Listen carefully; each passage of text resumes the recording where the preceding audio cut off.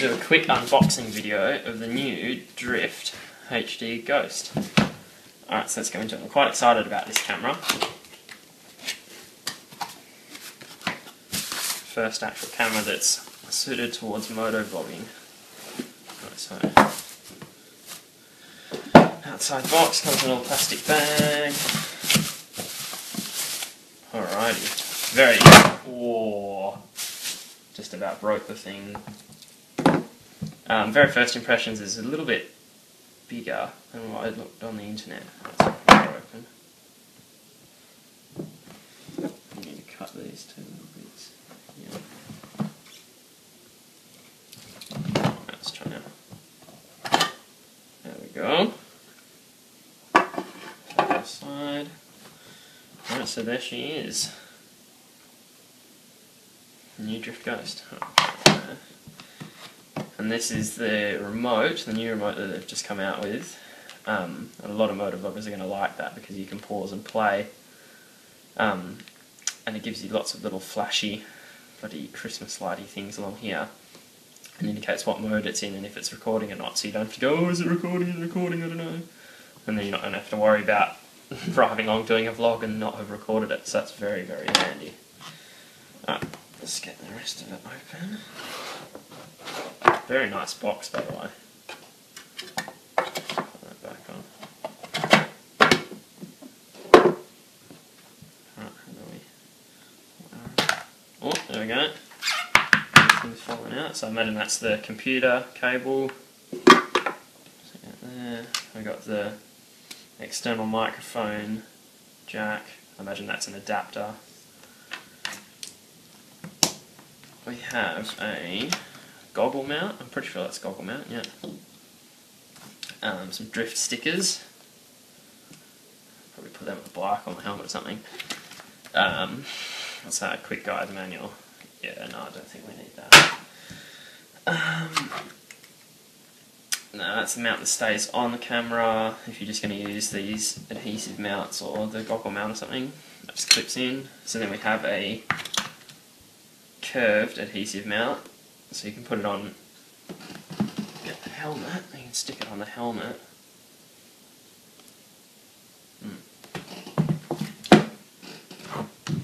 And then a flat adhesive mount. So obviously different mounting options there. That's just the strap that you use for the remote, I imagine. I imagine you could probably use that for the goggle mount as well. Yeah, it looks like it fits. Right, battery. Pretty solid battery. Hopefully that indicates better battery life. And that is the flap that can go on the back of the case instead of this waterproof one, so that you can get at the instruments at the back.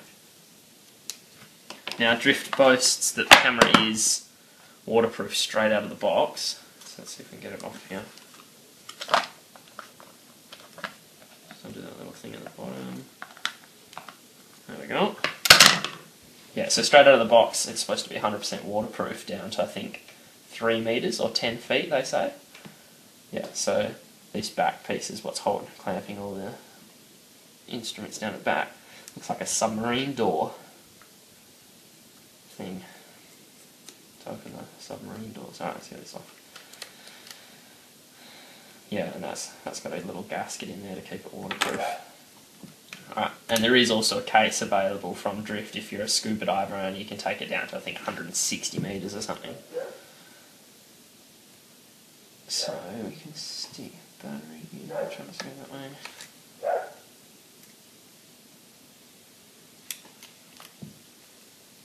Clamp it down and then lock it in.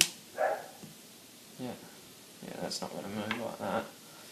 Put the submarine door back on.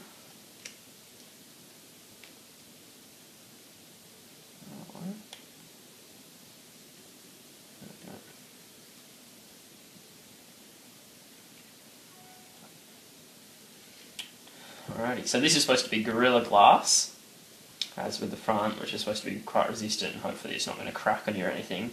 And then the mount on the back is supposed to be I think a 3/4 inch mount, and that's supposed to be universal for a lot of cameras, so you don't have to use Drift's tripod and stuff. yeah, so it's just a universal mount, which is quite good at drift. Alright, so now we've got the battery in there. That's tight. See if she has any charge. Oh yeah, drift. And the first shot is my hand. Hello. Now, another great thing about drift products is that you can rotate, it's going to be a bit hard to see, but you can rotate the lens. See that rotating? So if you have a shot, it's very hard to do, have a shot like, ooh, just about on my face. Oh, there we go, battery's dead. Oh, wait, maybe not. Yep. So if you have a shot like this, you can rotate it. It's a bit hard to see with my hands in a way, but yeah. Alright, I'll turn it off.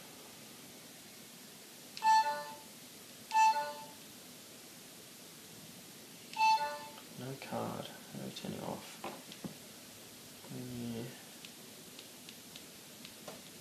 Alright, maybe we do need the manual. Anyway, yeah, so if you have the lens at the front here, and if you get it mounted in such a way that it's not perfectly square, you can just account for it by slightly moving it, which is pretty helpful, because I mean I've seen a lot of videos with guys on the internet that have a slightly tilted left or right camera angle. Alright, so that is, I'm just about finished that now. That's the new Drift Ghost from Drift Innovations. This camera cost me $450 off of eBay. That's Australian dollars. I don't know what it's like for your country, but in Australia it's $450 I got it from.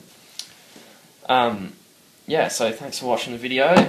I might do another video on how to get these onto the helmet and get a good angle and stuff. And so now that we've got a good quality camera, a lot more videos on the way, guys. Alright, thanks for watching. Bye.